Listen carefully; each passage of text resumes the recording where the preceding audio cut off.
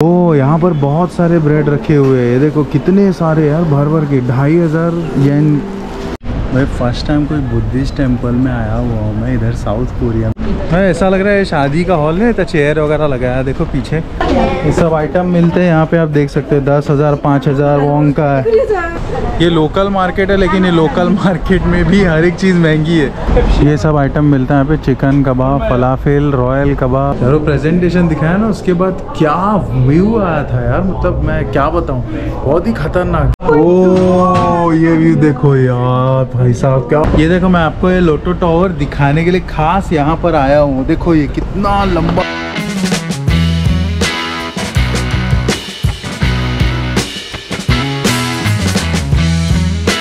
Hello everyone, welcome back to my channel once again. और उम्मीद करता हूँ आप लोग सब अच्छे से होंगे और मेरे वीडियोस को आप लोग पसंद कर रहे होंगे जब से मेरी साउथ ईस्ट एशिया की ट्रिप शुरू हुई है तब से।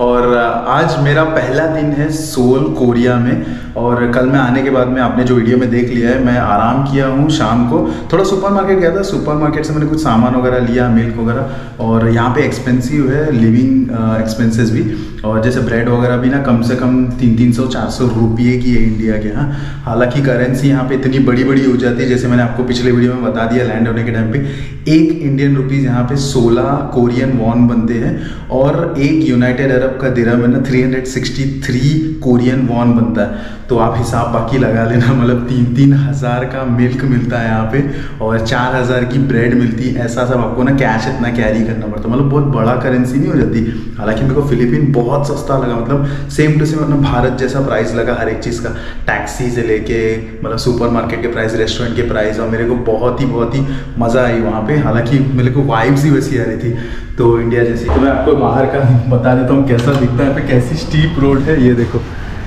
ये ऐसी स्टीप रोड है। मैं उधर से आया था मैं कल ऐसे चलते हुए पूरा, और ये है अपना बिल्डिंग का एंट्रेंस। सोचो, इसमें मैं 3rd फ्लोर पे रहता हूँ, और भी ऊपर है यहाँ से। ऐसा मतलब नहीं कि पहाड़ वहाड़ पे जाते हैं अपन, एकदम वैसे ही टाइप का लग रहा है अपने यहाँ। मतलब इंडिया में जैसे ट्रेन वगैरह से बम्बई से हम लोग देखते हैं, एकदम पहाड़ के ऊपर के रूम्स वगैरह होते हैं। देखो यहाँ पर आपको दिखेगा एकदम ऊपर पे, वैसे ही टाइप के। इसके पीछे में भी है बहुत सारे ऐसे ना ऊपर पे। मैं टेरेस पे ना कपड़े सुखा रहा था ना, तो मैंने देखा और ऊपर भी है। तो ये लोकेशन का नाम है C1, और मैं नीचे डिस्क्रिप्शन में दे दूँगा। तो लेकिन ये ना क्लोज़ है C1 मेट्रो स्टेशन के पास ही, और ये एक है सिलिम मेट्रो स्टेशन भी इसी के पास है। तो इसीलिए यहाँ पे लिखा हुआ सिलिम, यहाँ पे एड्रेस लिखा 234 के नीचे, आप देख सकते हो। और अभी मैं जा रहा हूँ यहाँ पे गंगम करके जो है ना, गंगम स्टाइल आपने तो देखा होगा, वो सब जगह है ना मुझे आज कवर करना है। तो इस वीडियो में मैं आपको ना यही सब चीज़ें बताऊँगा, क्या क्या है यहाँ पे एक्सप्लोर करने के लिए। और यहाँ पे मैं कुछ तकरीबन 4 दिन रहने वाला हूँ, ऐसा है। और मैं आपको बताता हूँ ये सब वीडियो में, तो प्लीज़ शुरू से एंड तक का पूरी वीडियो देखना, स्किप वगैरह नहीं करना, क्योंकि आप लोग स्किप वगैरह करते हो ना तो मेरे को समझ में आ जाता है इसके लिए। तो चलो आज का दिन शुरू करते हैं और आपको बताते हैं अच्छी चीज़ें सोल साउथ कोरिया की। बहुत से लोग बोलेंगे कि भाई ये मनीला में इतने 2-3 दिन ऐसे कैसे रुक लिया ऐसा। हालांकि मेरा वो प्लान नहीं था ट्रिप का, लेकिन मैं उधर आ गया था, तो मैं सोचा चलो यार आके थोड़ा आपको ये सब चीज़ भी बता देता हूँ 2-3 दिन में क्या चीज़ है वहाँ पर। और मैं हालांकि वापस विज़िट करूँगा, लेकिन मुझे पलावन और फिर बोरोकाई बीच वगैरह जाना, तो मैं बाद में आऊँगा। मेरे कुछ फ्रेंड्स वगैरह भी बोले हैं वहाँ पे साथ में विज़िट करना, तो मैं सोचा अकेले जाके मतलब नहीं है। और बाकी के फ्रेंड्स भी थे लोकल वहाँ पे फिलिपिनो, लेकिन वो सब बिजी थे। तो मैं सोचा कि ना ये सब ना जब अवेलेबल होंगे ना टाइम लेके मैं कुछ महीने के बाद में आऊँगा। हालांकि अभी यहाँ पे बारिश और थोड़ी ह्यूमिडिटी ज़्यादा भी थी, तो उसको मैं टाइम निकाल के अच्छे से आऊँगा। कुछ सर्दी वर्दी के टाइम पे या तो Jan-Feb के टाइम पे अपन ऐसा कुछ प्लान करेंगे, तो आपको वो सब ना एकदम एंटरटेनमेंट और फन और एकदम मज़ेदार ब्लू बीचेस है ना, उस वीडियो में आपको दिखाई देंगे। देख के उतरना पड़ रहा है, देखो ये ऐसा वीडियो में समझ में नहीं आएगा, लेकिन बहुत ऐसी डाउन रोड पे पता है आने के टाइम पे कितनी प्रॉब्लम होती, सूटकेस लाने के साथ में, मेरे को भी पता है वो। अब देखो ये कैसी लग रही है रोड, यहाँ से एकदम ऊपर की तरफ नहीं लग रही है। कल मैंने रात को ना 7-Eleven से सिम कार्ड लिया था, KT मोबाइल करके यहाँ पे चलता है नेटवर्क, तो वो लिया 8,800 येन का। तो वो तकरीबन पड़ जाते हैं ना कुछ समझ लो 750 रुपये का पड़ता है वो। लेकिन ना वो खाली सिम कार्ड है, और लैंग्वेज इन लोग तो यूज़ ही नहीं करते इंग्लिश, तो हर जगह ना मुझे ट्रांसलेट करके उस सिम कार्ड के बारे में पढ़ना पड़ रहा था। तो बाद में पता चला कि ना वो 26,000 का कुछ है ना, उसमें रिचार्ज करना पड़ेगा, तो वो भी महंगा पड़ रहा है। तो मैंने ऑलरेडी ना ग्लोबल सिम लिया हुआ था, तो मैंने जापान से लिया था। 70+ देशों में आप यूज़ कर सकते हो, तो उसके खाली ना लिंक पे जाकर आप कंट्री सेलेक्ट करो, वहाँ पे रिचार्ज कर सकते हो जितने दिन आप हो और कितने GB आपको चाहिए, तो वो बहुत आसानी हो जाती है। तो मैं उसके बारे में बता दूंगा। और एरालो भी है, तो उसका मैं कोड आपको नीचे डिस्क्रिप्शन में देख दूंगा, तो आप वो भी आप डाउनलोड कर सकते हो और मेरा कूपन आप कोड यूज़ करोगे तो आपको डिस्काउंट भी मिल जाएगा।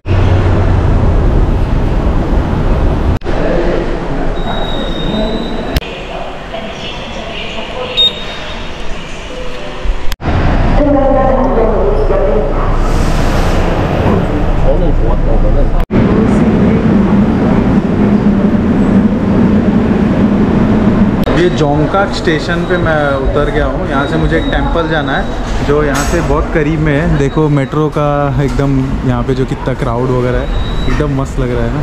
मेट्रो के पास बाहर निकलते ही क्राउड। यहाँ पे कुछ रेस्टोरेंट भी है, कुछ छोटा सा अपने दुबई में भी रहता है स्टेशन के अंदर, तो कुछ खाने का बेकरी की एकदम फ्रेश ना एकदम ब्रेड की खुशबू आ रही है मुझे। ओह यहाँ पर बहुत सारे ब्रेड रखे हुए हैं, ये देखो कितने सारे यार, भर भर के। देखो ये है 2500 वॉन की, ये भी है 2500 नहीं 2000 की है, ये वाली 2500 की। अच्छी यार, ऐसा लग रहा है इसको उठा लूँ मैं, काम आएगी ब्रेड। वैसे ब्रेड मेरे को रात को मिल नहीं रही थी, तो यहाँ पे तो भंडारी इतने ब्रेड मिल गए यार, भूख लग गई यार दबा कर। ये देखो कितना खाना है यार। कल यार मैं 7-11 और कितने सुपरमार्केट रात को ढूंढा हूँ, मैं ब्रेड ही नहीं मिल रही थी, और आज मेरे को ब्रेड ही ब्रेड मिल गई। और कल मुझे ब्रेड जब मिल भी रही थी ना, तो इतनी एक्सपेंसिव मिल रही थी ना कि कम से कम मैं बोलूँ ना एक 6000-5000 येन की। अभी मैं यहाँ से उठा लेता हूँ ब्रेड, और ये मैं अभी ले रहा हूँ गार्लिक चीज़ ब्रेड, 1000 की मिल रही है मुझे। चलो मज़े लेते हैं गार्लिक चीज़ बन के, मस्त लग रहा है देख के।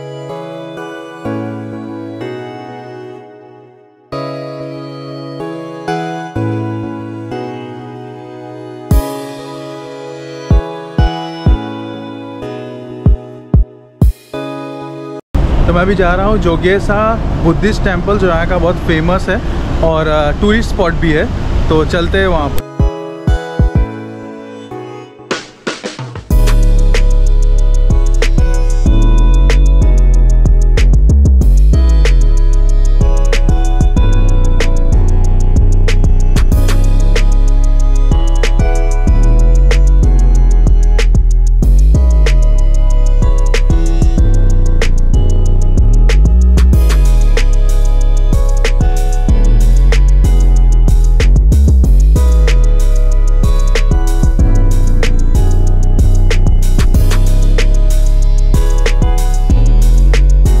भाई मैं अभी एंट्री ले ली हूँ जोग्यसा टेम्पल के अंदर, और एंटर होते ही ना मुझे ये एक पेपर थमा दी है, एक बूढ़ी सी आंटी थी, और साथ में 2 पोस्ट कार्ड भी दे दिए। इस पेपर में ऐसा इन्फॉर्मेशन लिखा हुआ है इस जोग्यसा टेम्पल के बारे में। ये कौन से झाड़ यार, कमल के जैसे लग रहे हैं यार, बड़े मस्त लग रहे हैं नहीं।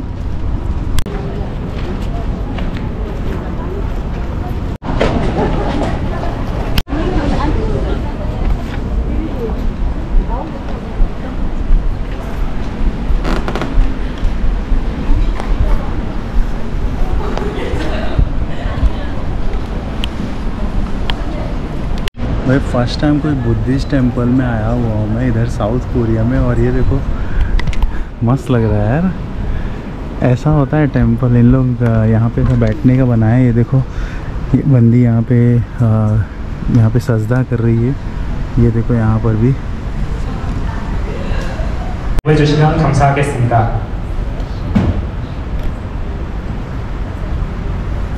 계신 휴대전화는 법대 시간 동안 잠시 꺼주시거나 진동으로 변경해 주시기 바랍니다.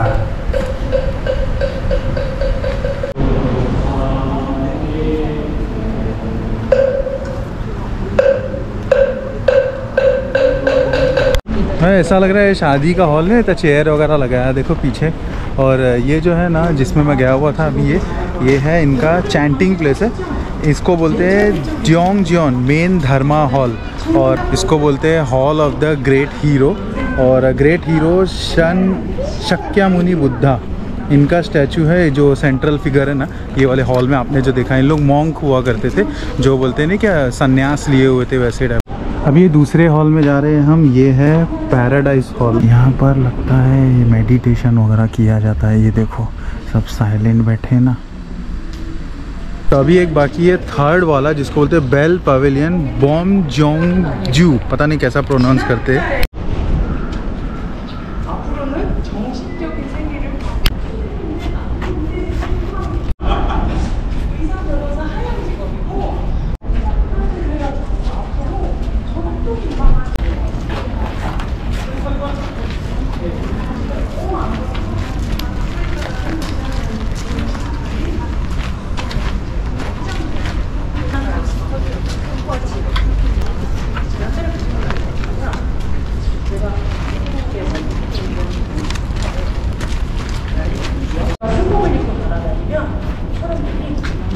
जोग्या सा टेम्पल है ना, ये ना जोग्या ऑर्डर के द्वारा बनाया गया था 1910 में टू सपोर्ट बुद्धिस्ट कम्युनिटी, और ये कंप्लीट हुआ था 25 अक्टूबर 1938 में।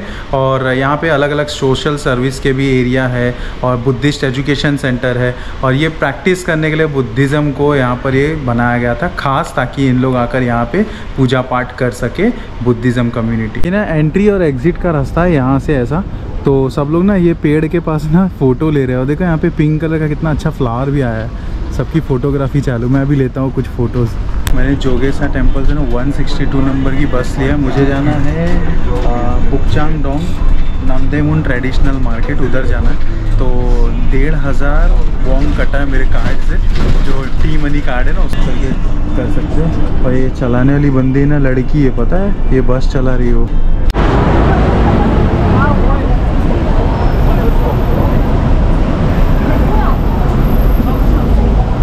नामदेमुन मार्केट जा रहा हूँ मैं। देखो जैसा मैं बस स्टॉप से उतरा हूँ और यहाँ पर सब मार्केट स्टार्ट हो गया है। ये सब आइटम मिलते हैं यहाँ पे, आप देख सकते हैं 10,000 5,000 वोंग का है, और कुछ मतलब वही सब क्लॉथ वगैरह है, बेल्ट है, ये सब आइटम है। तो अभी स्टार्ट हुआ, वैसे मार्केट नीचे से ही स्टार्ट हुआ। अभी अपन जा रहे हैं ऊपर, मेन चीज़ आपको दिखाता।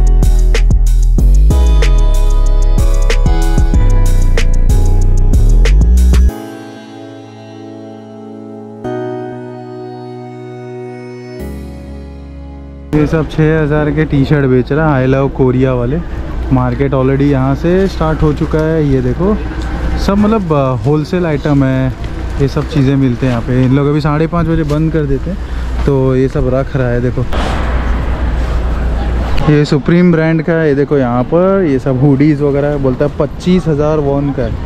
ये कुछ तो स्वीट वगैरह बना रहे, ये देखो क्या है ये, ओह एकदम यमी लग रहा है। नहीं, ये बोल रहे हैं पोटैटो हनी से कुछ तो स्वीट बनाया हुआ है। देखो इन लोग भी खा रहे हैं यहाँ पर, मस्त लग रहा है देख के, पैनकेक जैसी खुशबू आ रही है। हाँ ये लोकल मार्केट है, लेकिन ये लोकल मार्केट में भी हर एक चीज़ महंगी है। मतलब 2,000 वॉन की ना खाली ना आइस टी बोल रही है। पीछे जो काउंटर बताया ना आपको, ये सुप्रीम ब्रांड का बता रही है, इसका 20,000 वॉन। 20,000 मतलब समझ लो एक हो गए अपने 1,200 रुपये हो गए इसके। ये देखो ये सब बैग्स है ना, ये सब है तकरीबन 600 रुपये के है ये सब बैग यहाँ पर, ऐसा बता रहा है ये सुप्रीम के जो कॉपी लग रहे हैं मुझे। इधर भी अलग अलग बैग के वेराइटीज़ है। ये देखो आ गया भाई 7-Eleven, चलो कुछ पानी वानी ख़रीद लेते। ये इतना बड़ा पानी की बोतल है, 1300 वॉन की है। अभी मैं एक हलाल रेस्टोरेंट के पास आया हूँ, ऐसे टेक अवे है, जो इसके प्राइजेस वगैरह यहाँ पे लिखे हुए हैं, आप देख सकते हो। ये सब वोंग में लिखा है करेंसी, आप बाकी का डिवाइड कर देना 16 से। ये सब आइटम मिलता है यहाँ पे, चिकन कबाब, फलाफेल, रॉयल कबाब, इसके प्राइजेस देख लो यहाँ पे है। और शवरमा भी एकदम बेहतरीन लग रहा है, खुशबू तो आ रही है, देखते ट्राई करके कैसा है। देखो भाई ये मैंने ऑर्डर किया, ये मतलब समझ सकते हो कितना महंगा, ये 8,500 वोंग का मैंने ऑर्डर किया। मतलब ये हिसाब लगा लो 25 दिरहम होते हैं दुबई के, और इंडिया के हो गए तकरीबन 600-700 रुपये के पास हो गए।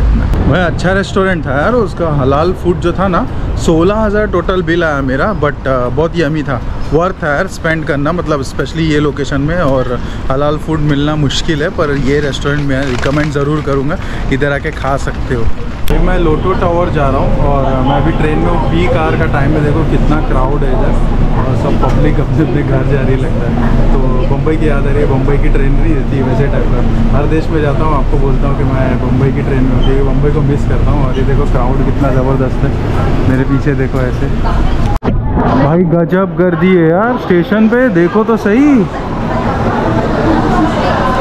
जमसील स्टेशन से बाहर निकला हूँ और आ गया हूँ लॉटे वर्ल्ड मॉल। ये देखो लॉटे वर्ल्ड मॉल।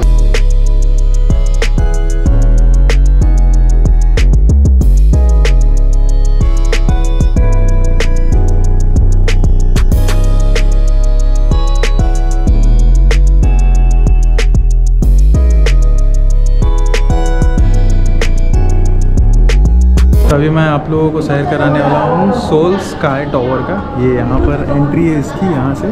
और इसकी टिकट मैंने ऑनलाइन लिया है तो मुझे मिली है 70 दिरहम, मतलब आप हिसाब लगाने ना 22 के हिसाब से कितना होता है। और यहाँ पे लोगे तो आप 55-56 हज़ार वोंग की आपको मिलेगी एक्सपेंसिव। तो बेटर है कि ऑनलाइन लेके आना। जैसे जापान की वीडियो में मैंने आपको बताया था कि वहाँ पे मैंने स्काई ट्री की लिया था ऑनलाइन टिकट, तो भी मुझे सस्ती मिली थी। तो ऐसे आप ऑनलाइन ही लेना कभी।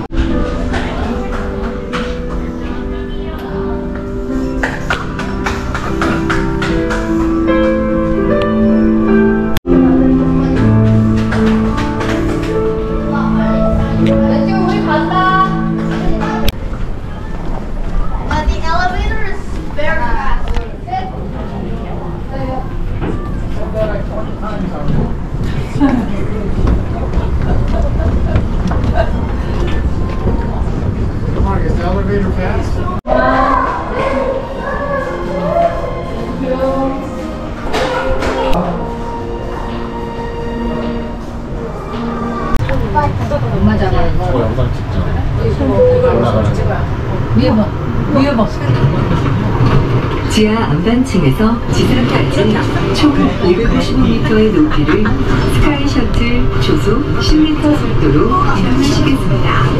한국의 중심, 서울의 아름다운 전경과 랜드마크를 즐겨보세요.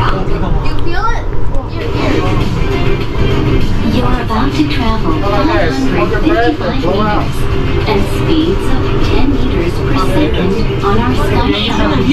At the heart of South Korea, we hope you enjoy the spirit as well as our landmark building.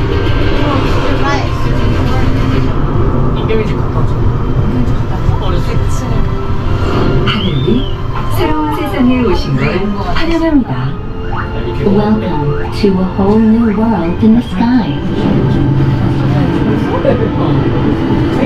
이미 360분이 지났어. 472, 472, 환영합니다.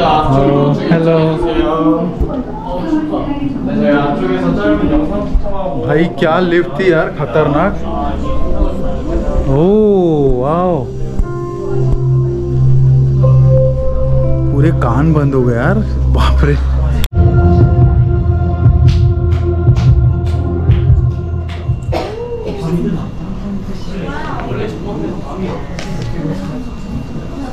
View देखो यार भाई साहब, क्या खतरनाक व्यू है। ओ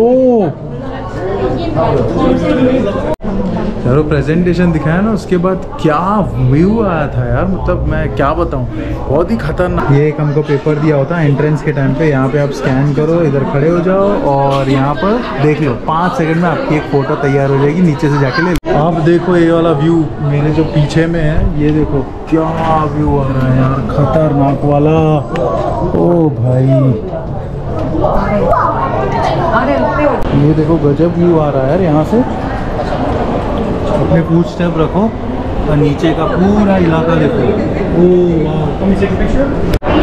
यहाँ पे बंदा देखो एक ऐसे स्केच बना रहा है, इसके प्राइजेस ऐसे लिखे हुए 12,000, 15, 20,000 ऐसा लिखा हुआ है। ये देखो ये फैमिली का बना रहा है, मस्त है ना।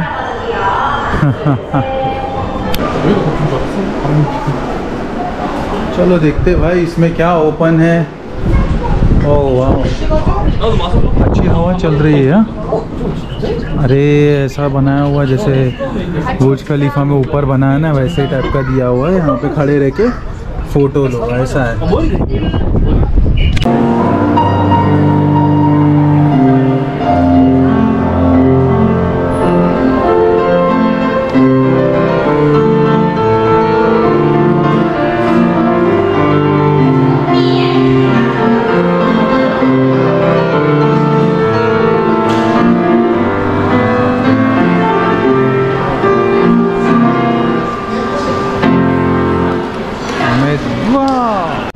ये देखो मैं आपको ये लोटो टावर दिखाने के लिए खास यहाँ पर आया हूँ। देखो ये कितना लंबा है।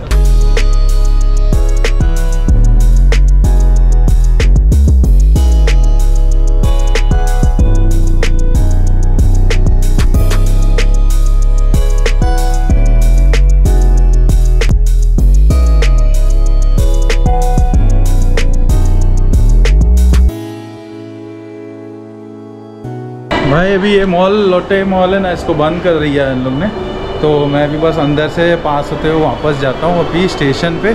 बहुत अच्छा था यार टावर, लेकिन मेरे को इतना भी ऐसा खास नहीं लगा एज़ कम्पेयर टू अदर जो टॉलेस्ट टावर है ना, जैसे मैं सिडनी, मेलबर्न और टोक्यो का स्काई ट्री देखा था। तो आप लोग ने तो देखा होगा कितना ज़बरदस्त दिखता है वो, तो रियलिटी में बहुत ही एकदम यूनिक लगता है वो। इसमें मेरे को हो सकता है मैं शाम को आया तो ऐसा लग रहा होगा, पर अच्छा था ये भी ओवरऑल। अभी मैं लोटे मार्ट में आया हुआ हूँ, तो इधर ना मैं स्पेशली ना नूडल्स लेने के लिए आया हूँ। तो आते ही साथ देखो यहाँ पर मुझे किमची नूडल्स मिल गए इनके। ये यार मेरे को खाना ही है, और ये मैंने सुना कि इन लोग बहुत स्पाइसी खाते हैं कोरिया में। तो इसके लिए ना कोई भी रेस्टोरेंट में जाओगे ना तो पहले पूछेगा स्पाइसी, मीडियम, ऐसा पहला वर्ड ही स्पाइसी बोलेगा।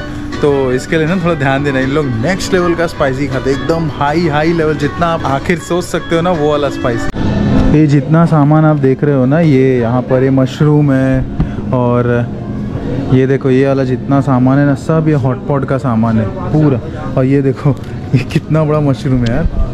हॉटपॉट वो है जो आप गूगल में भी सर्च कर सकते हो, वो जो इन लोग टेबल पे बैठते हैं ऐसा रेस्टोरेंट में, उस पर सामने गैस रखी होती, तो उसमें एक स्पाइसी पानी रहता है और एक ना सादा पानी रहता है। तो उसमें ना सब वेजिटेबल्स वगैरह डालो और श्रिम्स डालो, सी फूड जितने होते हैं वो, और चिकन वगैरह, फिर इसके बाद में ये जितने भी है ना मशरूम वगैरह, ये ऐसा सेट है ये सारे चीज़ का। ये आप डालो और बाद में जैसा उबल जाएगा ना तो उसके अंदर स्पाइसी वाला एक कटोरी में डालो, या फिर मिक्स करो, उसके बाद में वो पियो, एकदम मस्त लगता है। इसके लिए लोग ना ऐसे खा के ना पतले रहते हैं पूरे साउथ ईस्ट एशियन के लोग।